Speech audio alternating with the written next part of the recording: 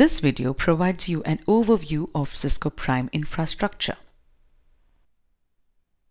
Cisco Prime Infrastructure is a single integrated solution to comprehensively manage the life cycle of wired and wireless access and campus and branch networks. Cisco Prime Infrastructure provides network administrators with a single solution for provisioning, monitoring, optimizing, and troubleshooting both wired and wireless devices. The different stages of lifecycle approach are design, deploy, operate, report, and administer. The Cisco Prime Infrastructure web interface is organized according to the lifecycle workflow that we just talked about. Here is a high-level view of the left navigation menu within the Cisco Prime Infrastructure interface. From the left navigation menu, click the Dashboard option to get an overview of the most important data in your network. This view provides you with various dashboards such as Network Summary, Overview, Wireless, Performance, and Data Center. Using the Monitor option, you can monitor your network on a daily basis and perform day-to-day or ad hoc operations relating to network device inventory and configuration management.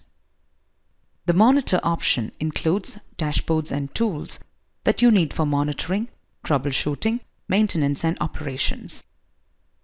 Using the Configuration option, you can design feature-level configuration templates if you do not want to use predefined templates. You can also create reusable design patterns. Using the Inventory option, you can perform device management operations such as adding devices, running discovery, managing software images, configuring device archives, and auditing configuration changes on devices. Using the Maps option, you can view the network topology and wireless maps on Cisco Prime Infrastructure.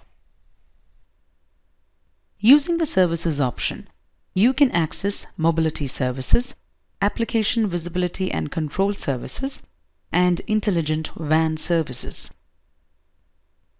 Using the Reports option, you can create reports, view saved report templates, and run scheduled reports.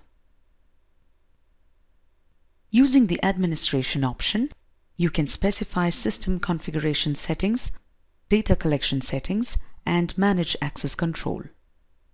You can view and approve jobs, specify health roles, and manage licenses.